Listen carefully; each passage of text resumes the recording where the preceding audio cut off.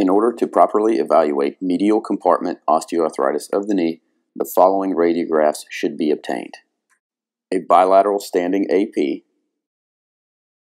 a merchant or sunrise view of the affected side, a true lateral of the affected side, and a valgus stress view that is used to test the functionality of the lateral compartment.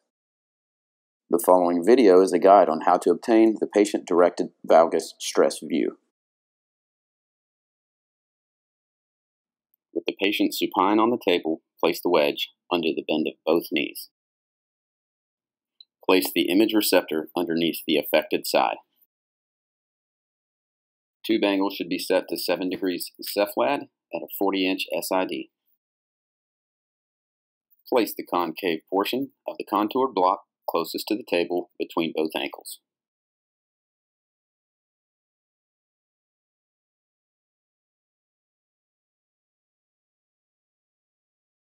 Rotate the affected side to an AP position and ensure the patella is facing forward. Center the X-ray beam to the inferior pole of the patella. Ensure both ankles are in contact with the contoured wedge and verify the knee rotation. The technologist exits to the control area. The patient is then directed to squeeze the block.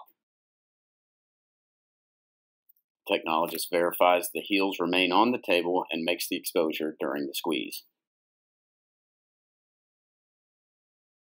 The resulting radiograph should show a corrected medial compartment with visualization of the patella in a true AP position and a flat tibial plateau.